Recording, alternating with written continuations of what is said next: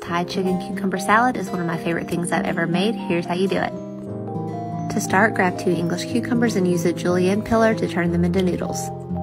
Remove as much excess water as you can and then add them to a bowl. Add the meat of 1 rotisserie chicken that's been shredded.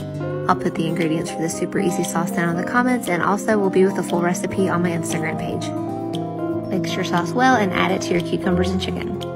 Toss to combine, add it to the bowl, then I like to sprinkle on some cayenne for heat, some chopped peanuts, and some fresh cilantro. This is so fresh and delicious, and I hope you love it.